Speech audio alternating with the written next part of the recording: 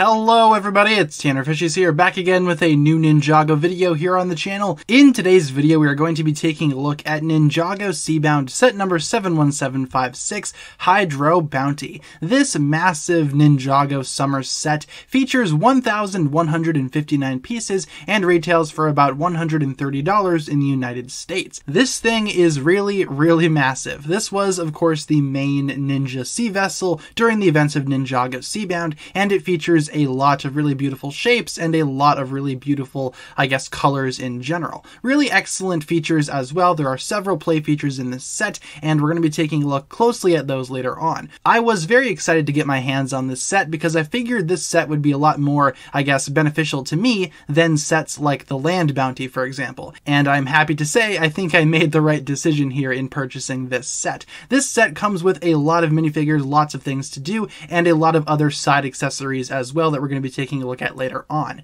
In terms of the box, this is what we got going on for the box. Just your standard Ninjago Seabound box. The art on these boxes never ceases to amaze me. Unfortunately, my box is kind of dented in a few areas because it was shipped through the mail. This is what the back of the box looks like, pretty much what you would expect. So I am very excited to start digging deep into this set and seeing what there is to see and showcasing some of my favorite parts. So why don't we get started by taking a look at the minifigures, and then we will jump into some of the other stuff until we eventually work our way up to the Hydro Bounty itself. So for good guys, this is basically what we got going on. We get all 6 of these scuba ninja in their obviously beefed up and powerful looking scuba forms. All of these guys have all of their armor attached, including their weapons, which they all indeed have that type of, I guess, harpoon gun thing, if you want to call it that, but each one kind of has a different attachment on it, as you can see. It's different for each ninja, but this is basically what they all look like all lined up. If you wanted me to go into a little bit more detail regarding each minifigure individually, I would recommend checking out my Scuba Ninja Showcase video, where I actually went into detail regarding all 6 of these figures. I will point out, though, that Scuba Nia right here is indeed exclusive to this set. This is the only set that you can actually get her in, and the 3 ninja on the left, Jay, Kai, and Lloyd, also include these pieces in this set. It's basically their hair pieces from the island if you wanted to basically swap out the helmets and give them this look. Exact same hair pieces from the island, you guys get it. I just thought that was a very interesting inclusion. You don't get them for all of the ninja, just 3 of them. In terms of bad guy minifigures, you get Prince Kalmar once again and a Moray Guard. The Moray Guard I've already talked about in other videos. I will just say, once again, I do really like the colors on this thing. It's very nice with the black, the gold, and the blue. The nice blue flippers also add to it, and this one in particular is carrying one of those dagger pieces. But taking a closer look at Kalmar, I've already gone in detail regarding this guy too. He is quite an alright figure. I think this guy looks really cool for what he is. Nice reflective printing everywhere. I love the armor. I love the squid legs. My only issue, though, still with these figures, especially for Kalmar, is that Kalmar has very dead looking eyes, and I feel like this figure doesn't really have a lot of life to him, as you can see. So yeah, that's really my only complaint regarding Prince Kalmar. I've already gone into more detail about this figure in my Temple of the Endless Sea review, so check that out if you want to hear me ramble about Kalmar a little bit more. You do get his nice big trident, though, so that's good. I just wish that this guy had some, I guess, better eye printing. That's really my only big complaint regarding this figure. You also do get these guys, which the box refers to as the Woo Bots. Not really sure what these guys are supposed to be. Maybe training dummies, maybe something else. They do have a nice little print there. These guys are pretty much identical, but that print is quite nice on there. I really do like that. You also get some nice traditional Master Wu style legs, and these guys also have flippers too, in case you wanted to, you know, send them underwater. But these guys are basically the exact same thing, and you get 2 of them. In terms of other random stuff that you get in this set, you also get this little selection of random stuff. These are basically storage containers. You just pop the tops off of there, and you can put weapons or whatever in there. You get 2 of these identical storage bins, and this thing right here I've kind of been using as a wig stand, so you could store some of the other ninjas' hair pieces if you really wanted to. Remember, you do get Lloyd's, Kai's, and Jay's in this set, and I've just been using this to store the hair pieces. I'm not sure if that's what this is actually supposed to be used for, but you get that look, which doesn't look terrible, so the ninja can run and grab their wigs during battle if they need to, or whatever works. I like this stuff. You can store all of these in the Hydro Bounty itself. Prince Kalmar gets this cool little chariot of sorts. I really like how this is kind of set up here. Of course, if you wanted to bring in Prince Kalmar, you can, and he can just sit right back in here. He just basically sits on those brown open studs, and and yeah, attaching him is easier said than done. But then there you go. He's like riding his little chariot thing with this nice stingray pulling him along. How nice of this stingray. I'm sure he's not being controlled or anything like that. He probably willingly wants to do this. I mean, who wouldn't for this guy back here? I mean, look at him. He's very handsome. But yeah, the actual stingray itself looks cool. It looks fine. You got these nice little spike things underneath here, and that all attaches to the main chariot, I guess, using this black bracket piece or whatever. Kalmar can also hold on to this little rope or lasso for the stingray, but I don't really feel like positioning him like that right now. These flags on the back, you can also move up and down. You can basically adjust those to whatever you would like. These are stickers right down here. You get identical stickers on either side, just adding some more detail and whatnot. I really like the colors on this chariot, and I think it's a nice inclusion overall, giving Kalmar a type of vehicle of sorts. The Hydra Bounty set also includes these two little torpedo pod things. You get one for Lloyd and one for Cole, and these things we've already talked about before as well. They're basically the exact same build, just with subtle differences to fit each ninja. For example, on Lloyd's here, you can see the colors are a bit different. You get some different stickers, and the attachments down here are a little different compared to this one for Cole. You can kind of see how that works. But yeah, overall, these guys are basically built using the same type of material. This thing can spin in the background. You can adjust these little wings as you see fit if you would like to. And once again, you can open up the latch and put your ninja in there. You get two of them in this set, like I said, and yeah, one for Cole, one for Lloyd. They're okay, but what I really like about these two things is that you can actually put them in the Hydra Bounty for storage. Everything you can essentially store in the main Hydra Bounty itself. Alright guys, here we have the Hydra Bounty, the main build in this set. This is where most of your money is going, and if I'm being honest, I really like how this thing looks overall. It is quite large, and as such it hardly fits in my recording space, but this is basically the entire shape of the Hydra Bounty itself. As you can see, just doing a quick little rotation here, it is quite long. It looks like a very long sandwich, maybe, kind of making me a little hungry. Get it? It's a sub, but it's also a sub in another way, if that makes sense. You guys get it. Haha, funny. The back here, let's start off with the back. As you can see, the back, let's just...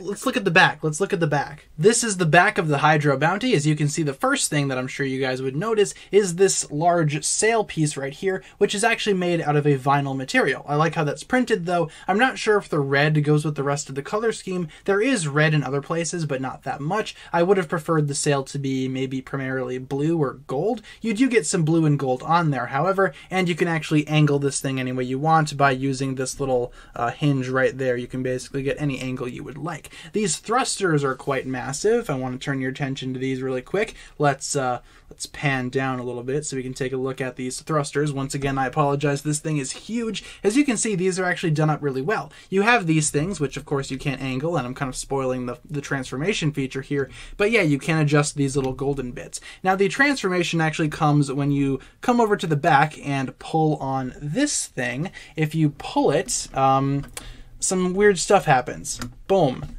The entire thruster opens, and that is true for either side. It does the exact same thing on the other side, which for some reason mine's not doing. There we go.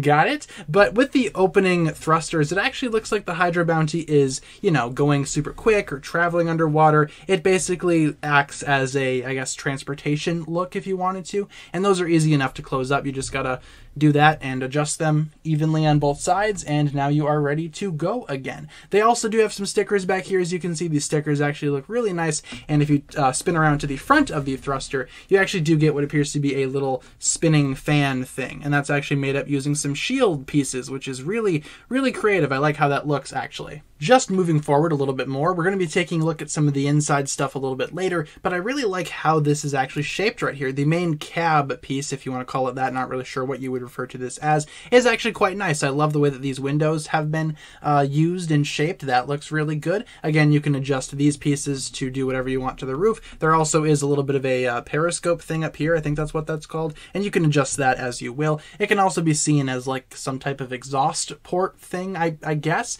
Now, like I said, there are some details inside, but we'll look at that later. I will just say, though, it does have one of these windscreen pieces that you can lift up and get access to some of the stuff inside. We'll take a look at those later on, or all that stuff later on. As you can see here, once again, this thing is quite long, and this whole section right here is quite even. As you can see, we do have a sticker right here, nice little dragon sticker. You also have some lanterns and some more dragon detailing. Now, this big blue thing right here actually acts as a door, which can be opened like so. Let's spin the bounty around so you can get a look at that from the other side. Opening up the Hydro bounty, you can actually see inside of the main storage compartment. Now, this is actually where you would store these little torpedo pod things. They can just sit in there. It's kind of easier said than done, but eventually you can get them in there, and both of them do fit in there. The instructions and the box suggest that you put them in facing each other. That will probably make storage a little bit more easy and a little more accessible, and you can just close it up like so. Just a quick little storage option for those torpedo pods. I think that is very much appreciated and very important. Of course, following all of these really cool details on the side of the Hydro bounty will lead you to the front, which, as you can see, has a lot going on. You can also adjust these things much like you could for the back thrusters, and as you can see, they do indeed have a spring-loaded missile stuck in here, which can be accessed by pushing down this orange bar back here. That'll allow the missile to just go shooting out, and I'll never be able to find it again. The only thing that I really dislike about the entire shape is that the front of the Hydro bounty actually does kind of disrupt the flow a little bit, but there's a reason for that. As you can see, these gold pieces right here are not at all connected to this, which is supposed to act as a continuation. But then again, if it were to be a little bit more streamlined, you could not do the transformation thing, which is started when you actually detach the entire front from the Hydro bounty, which, like I said, is kind of easier said than done, much like a lot of things on this bounty, and we'll take a look at this piece here in a second. But looking at the Hydro bounty just from this angle, you can see some really interesting stuff going on down here. This thing can, of course, spin ever so slightly if you wanted it to. Not really sure what that's supposed to be representing, but of course, with the front of the bounty removed, that shaping is very much lost, which is kind of unfortunate there. But hey, at least you do get this little section, which let's go ahead and take a look at that. The front of the Hydro bounty actually does indeed become its own little robot, which is actually quite interesting and kind of a good idea. In order to get to the robot mode, what you're going to be doing first is you're going to be flipping the thing over and using the ball joints here to basically push out these little legs. That's basically it for the legs. If you wanted to, you could also adjust these like so. Then you get that look going. Then you come around to this side and unclip this from the top section. Sometimes it does fall apart a little bit and you just have to readjust it. Basically do the same thing on the other side. And once you got that done, you can basically rearrange the arms, reposition them, and you have a little robot right here. And the little robot is actually kind of cool. He kind of reminds me of, I don't know if you guys have seen the anime Gurren Lagann, but it kind of looks like something out of there. This top part can also be adjusted if you want to. You can open that or shut that, whatever. You can also adjust this horn ever so slightly. But yeah, the sticker here actually does look like a face, which is kind of cool. I like how that looks. These look like eyes. This looks like a mouth. It does kind of remind me of kind of a stout little mech. As you can see, the arms are on ball joints as well, and these parts of the arms are on hinges, so you can get some decent fighting poses going on. I don't really care for the legs on this guy. The legs are kind of lackluster. You do get a ball joint right here, as well as a ratchet joint right here for the feet, and it stands decently enough if you can get it into a standing pose. It is a decent looking robot when you stand it up like that, but in terms of its actual functionality, to my knowledge, we never really saw anything like this in the show. I think I would remember something like this, but feel free to tell me if I'm wrong. I would just kind of prefer if this robot idea was kind of scrapped in favor of making the Hydro bounty look a little bit more streamlined, but the robot as it is doesn't look so terrible. You can see there is some detailing on the back as well, and those stickers do make for quite an interesting look in the robot mode. But yeah, not really too sure how to feel about this whole robot thing. And of course, I promised you guys a quick look at the interior, which you can access easily by flipping up this little panel thing, this little windscreen. And as you can see in there is a lot of stuff going on. To make things even more easy, the entire roof can also pop off as one single assembly, and as you can see, there's a lot of stuff going on in there. You do have a little bit of a steering wheel right here, as well as a compass, and some areas for the ninja to sit if you would like to actually populate this scene. So yeah, guys, overall with the Hydro bounty build, I don't hate it. I feel like some parts of it are very much stubborn and kind of a chore to take apart and display, or even build for that matter, or attach to the main build itself. But overall, I'm very happy with the way that this vehicle actually looks. I think the colors are really nice. The design is really sharp and angular, and while it does look like a giant sandwich. I think there is some enjoyment to be found within here for everybody. I just really like how this design looks overall. It's very sleek and very well designed. Here's what you get for the instruction manual. You only get one in this set, surprisingly, and here is the spent sticker sheet. The stickers are kind of evenly distributed amongst all of the builds. Here you have the extra pieces, which does indeed contain a brick separator, which is always good for LEGO collectors and LEGO mockists. So overall, what do I think of the Hydro Bounty? I am very happy to announce that I am very much pleased with this set. I really think that this is a big improvement over something like the Land Bounty from a couple of years ago, which I'm not a really big fan of, and I also think this makes for a very impressive build in general. The underwater atmosphere fits perfectly with this design, and I feel like you do indeed get a fair amount of things in this set to cover for that $130 price point. The price for part ratio is not as good as I would have liked to have seen, but the Hydro Bounty does use a lot of really large pieces and a lot of really good pieces to get your hands on. So all in all, I would say if you can afford this set, I'd recommend picking it up because it is worth it. If you only get one Ninjago Seabound set, you should probably make it this one. You get all 6 of the Scuba Ninja, and you do get the main villain in this set as well. So this set pretty much covers everything. If you get this set, you pretty much have a lot of the main collectibles for this season, and once again, you do have all 6 of the Ninja, plus their primary vehicle. So yeah, this is a very good set. I would recommend it if you can afford it. And with all that being said, you guys, that'll pretty much wrap it up for my thoughts here today. Thank you so much for checking out this video. This has been a quick look at the Ninjago Seabound Hydro Bounty. Let me know down below in the comments what you think about this set if you have it, or if you are planning on getting it, let me know down below. Also, let me know what you thought of the video itself, and once again, thank you so much for watching. If you enjoyed, feel free to like, comment, subscribe, do all that fun stuff, and check out the links down below in the description for my other forms of social media. As always, big shout out goes out to my Patreon supporters, including once again the marvelous Jan. Thank you guys so much for checking out this video once again. My name is TannerFishies, and with that, I bid you farewell.